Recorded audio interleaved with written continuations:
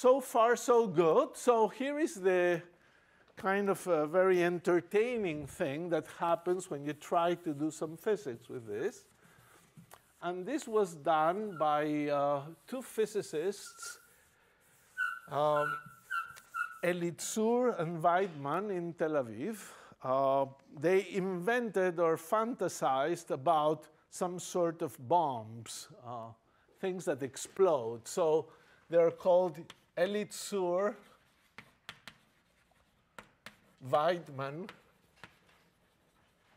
bombs.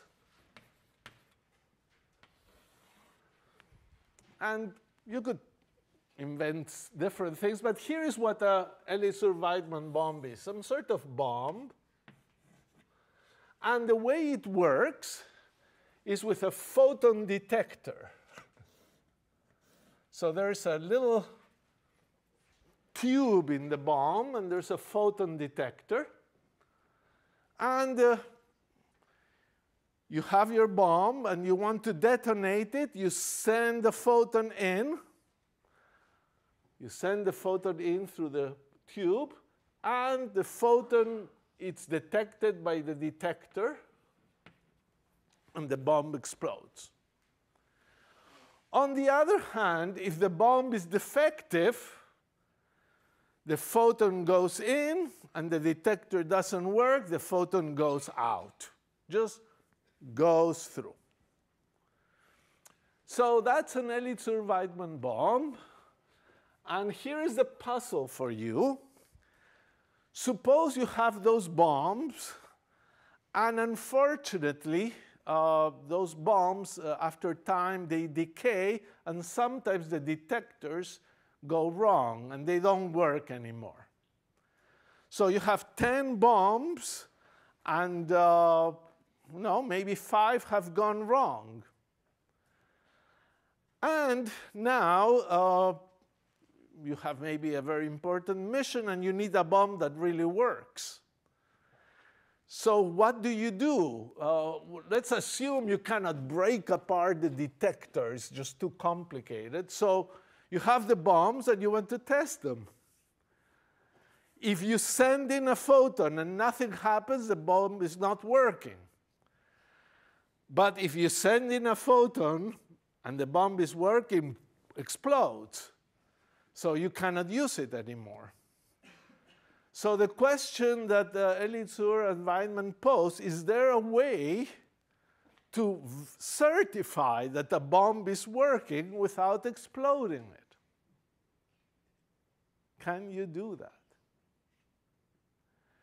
The answer looks absolutely impossible. Certainly in classical physics, it's completely impossible. You either do the measurement to see if the detector works, and if it works, your lab goes off. It's totally destroyed. And if it doesn't work, well, okay, it's not a good bomb anyway. So there's no way out. But there is a way out, and it is to insert this bomb in the Mach-Zehnder interferometer. So here we go. We put the Mach-Zehnder interferometer.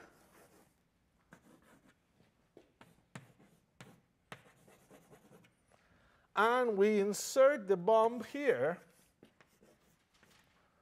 with the detector along this place.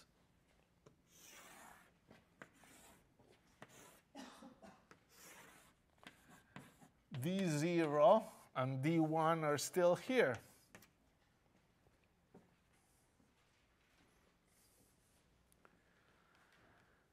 And now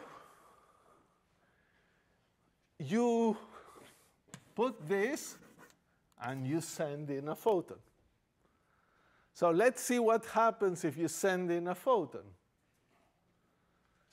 Suppose the bomb is defective. Bomb is defective.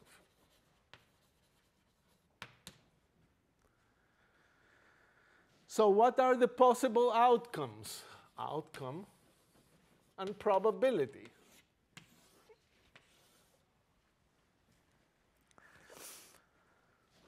Photon goes to D0. 0. Photon to D1, bomb explodes. Well, we said the bomb is defective. So if the bomb is defective, we said it's like a detector that doesn't work and lets the photons go through. So if the bomb is defective, this is as if there's no bomb here, and you'll have the situation where all is open. So there will be a probability of 1 to get the photon to D0, a probability of 0 to get the photon to D1, and the bomb, of course, doesn't explode, probability of 0. On the other hand, suppose the bomb is good.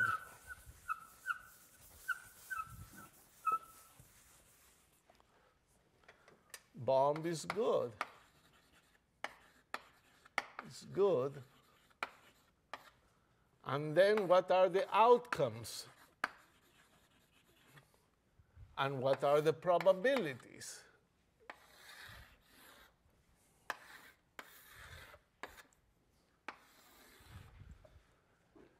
Well, you know more or less what's happening already. The bomb is good means there is a detector that never fails to detect the photon. And if a photon comes in, it will capture it. It will block it. The bomb will explode. So you have your Mach-Zehnder interferometer, and you've really done the equivalent of this if the bomb is really working. You've put a block of concrete. It's going to absorb the photon. So if the bomb is really working, the outcome are the following. Well, I'm sorry to say, your lab will explode half of the times because the photon at the block happens and bomb explodes with probability 1/2. On the other hand, in this situation, it is possible that the photon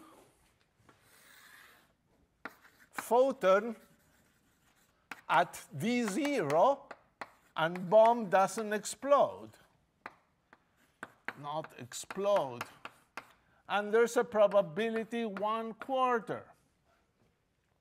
And there's a probability 1/4 that the photon is at D1 and the bomb does not explode. But here is the catch now. Yes, half of the bombs exploded. We're sorry about that. But if the bomb doesn't work, there is no way a photon can reach D1. Because if a bomb doesn't work, all photons go to D0. So the fact that some photons, 1/4% of the time, 25% of the time, reach D1 implies that photon is at D1 and bomb did not explode, but the bomb is good. So look what has happened. It's really strange. The photon the bomb was here, it was ready to explode. The photon skipped the bomb and ended in D1, and you still know that the bomb works now, even though the photon never went through the detector. It never touched here. It never went inside and get detected. Somehow it went through the other way, but you know that the bomb is working with 1/4% efficiency. We will do exercises, and it's possible to raise the efficiency to 50% And if you put the bomb inside a cavity, a resonant cavity with photons going around, you can reach 99% efficiency. So the probability of blowing up MIT goes down to 1%. I don't know if we can live with that. I don't think so.